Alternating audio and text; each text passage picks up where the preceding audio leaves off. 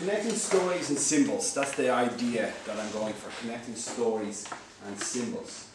I suppose the symbols will be the phonetic chart, and the stories, I'll explain that as I go on. So, I suppose that's the connecting idea. Ideas and connections. So that's maybe the main thing we're going through. So, I found this quote online. It says, stories are webs, interconnected strand to strand, and you follow each story to the center because the center is the end. Each person is a strand of the story. Now I picked this quote because I think it's actually really, really interesting. The fact that the idea of stories is connecting things together. And that's the value of a story as a learning tool. You can tell people theory, A is B to C, but that's a very weak connection. People don't think in A is to B is to C. So, let me see, space is full. Okay, so I have here the teacher, the book, and the world. And then I have my little squiggles on top. That's the story. Okay, the teacher brings in a book. The world comes after the class, but it's only the stories that will enrich the book. Okay. A good story can enrich information, and it also allows students to attach meaning to new concepts. Okay, so when you give someone a concept, you know, it's the A, it's the B, it's the C. That's a new concept, but it has no meaning or context for the learner. Okay, very good.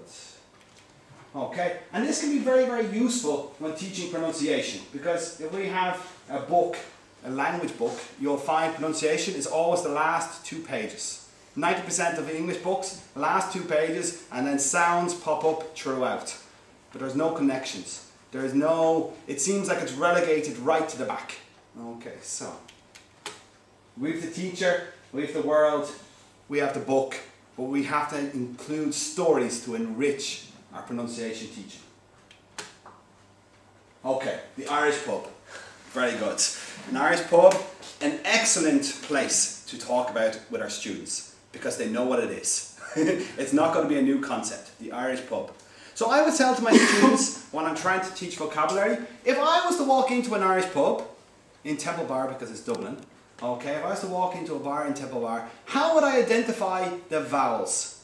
How would I identify the consonants? What would they look like? You guys, any ideas? How would I invent? How would I've gone into Temple Bar, okay, it's full of vowels and consonants. How would I identify them? Signs? Yeah, maybe vowels like Guinness, you know. Consonants are more whiskey drinkers. No, that wouldn't be it. That wouldn't be it. Remember the music with the sounds, vowels you can sing? Oh, that's a good, yeah. Stretch the sounds. Oh, great. Yeah, okay, very good. No, it would be, I would explain that a vowel, they all have open mouths. You know? And consonants, tight-lipped. At the bar. You know, the old men at the bar, in an Irish bar, the tight-lipped ones. You know? That's what it would look like. Now, I would do that with my class as I'm explaining what a vowel and a consonant is. I've introduced a new concept, right? I could show them this. These are the symbols. That would have no meaning to them. That would just confuse them. They'd panic. Oh, all these new weird symbols. It's not the alphabet I've been taught all my life. What is this? No. If I tell them the story about the Irish bar, they've been in an Irish bar. It's been a lovely experience, you know? Then I can say, okay, here's our vowel sounds, here's our consonant sounds. What do they do? What do we do when we form these sounds? Instead of having a chart, what you're doing with your mouth, we can also scare students, they now have an idea. Okay. Next one. What's happening in this one? We're exchanging vowels and consonants. No. Forget about vowels and consonants. We've moved on. What is happening here? Very good. Speed dating. We love speed dating in our English classes. You know, it's a great way to get to know students, mix up the groups, you know, speed dating. Everyone does speed dating in their classes. Right. So they're used to speed dating. Most of my students, they'd be in their 20s, they've done speed dating. Well, you know, they mightn't be official with a little bell, but they've done speed dating. Anyway. Frankenstein and speed dating. You know, what would be the connection? Well, I say to them, you know the schwa sound, that could be confusing for them. So I say, imagine you're on a first date with Frankenstein. Okay, imagine you go on a first date with Frankenstein and you go like, hey Frankie, how are you? You know? What do you have for breakfast, Frankie?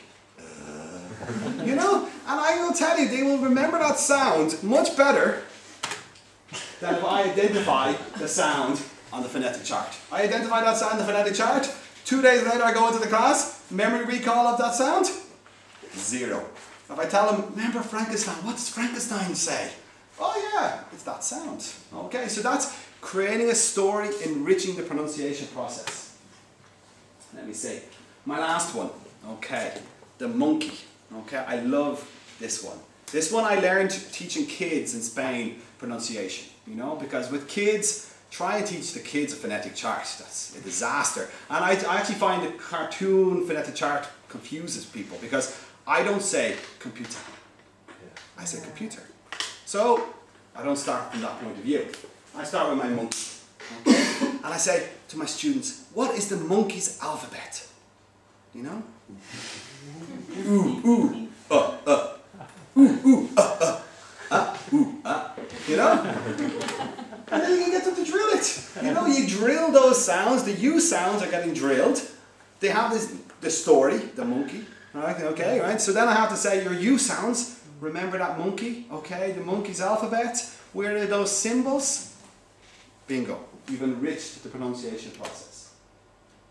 And that's it. I have kept my presentation really, really short. I didn't want to make it complex or anything like that. I just wanted to show that when you're teaching pronunciation, that stories can sometimes be a much better way of enriching the process. The chart is great. I always use the chart. In my school I'm known as the guy who loves the phonetic chart, right? But I'm also known as the guy who doesn't teach pronunciation in a boring way. I don't scare them. I enrich the learning experience. Okay, thanks very much. Okay. Any questions? Yeah. Can stories be used only teaching pronunciation, or can they be also used in teaching grammar, for example? Yeah, of course. I would find that if I'm teaching any sort of concept, even like, for example, the definite and indefinite article, you can start with the simple story, a man and a dog were walking in the park. Okay, the dog said to the man. You know, and then that, you know, you twist in the story, but then you're identifying indefinite articles, definite articles. Yeah, I always find that stories either come from you as a teacher or come from the students. Students will be on the bus and they'll hear someone from Dublin go, how are you? What do you want? And they'll be like, come into my class and say, what is this? How are you? What is this? How are you? You know? And that becomes a story. I say, oh, how did you come to school? What happened on your journey to school? That becomes a story, gives a lexical context, a social linguistic context to the English grammar. So of course, yeah, stories can be used to teach everything. I suppose what you need to do is extract from the story the grammar point, or extract from the story the pronunciation point. The story can't be just, I go into class and tell them all about my wonderful weekend. You know, that'd be great. But the story is a story with a purpose. It's a web, it's connecting ideas together. So yeah. The two examples you had were both with vowel sounds. Would you have any examples of stories you could use with consonants? Consonants, yeah. Sorry to put you on the spot. No, it's true. You know, I actually find I do have more stories with vowels than consonants. Yeah. I don't know why. Because vowels are just answers, aren't they? Yeah. I suppose like... The tight-lipped. I suppose like... Yeah, you know, I don't know. I suppose you could... Like, I suppose I would do with, like, yeah, with Pepsi. Oh, yeah. Pepsi, teaching the ED sound. That's a very good one. Teaching them with Pepsi. You know, that old ad. Yeah. You know, you can. I use Ugly Bob all the time. Ugly Bob is when you draw a smiley face, and the air sound is his hair, and the ear sound is his ear. Ugly Bob. I always call him Ugly Bob because he's ugly.